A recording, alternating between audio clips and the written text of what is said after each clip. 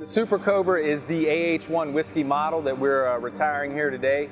The family of Cobras began back in the Vietnam War, so it's over multiple iterations in different type model series, culminating in what we have here behind me, the AH-1 Zulu.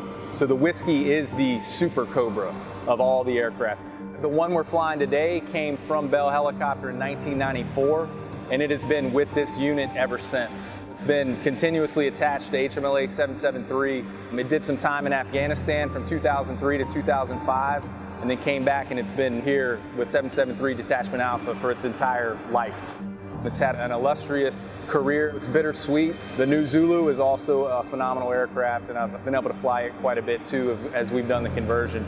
This final flight is very important for us to honor the aircraft, the thousands of guys who have flown it, maintained it before us. It's an honor to be, the last guy to fly one. I never thought I'd be in this position. It's an honor, and we want to do it right by all the guys that came before us.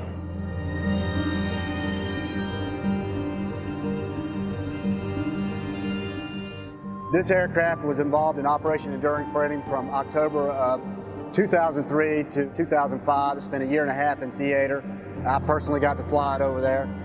The Marine Corps has operated the whiskey since the early 90s, operated in Operation Iraqi Freedom, Operation Enduring Freedom. It did the Gulf War. It did Eyes Over Mogadishu. It operated at Muse across the world. The Marine Corps upgraded to the AH-1 Zulu. It's going to be faster. It should be less workload on the pilots, all glass cockpit, bring more ordnance to the fight, should be able to stand off further from the fight and operate in a safer environment. The retirement of the whiskey is a bittersweet moment in time for me. It marks the end of my career as well as the whiskey's career.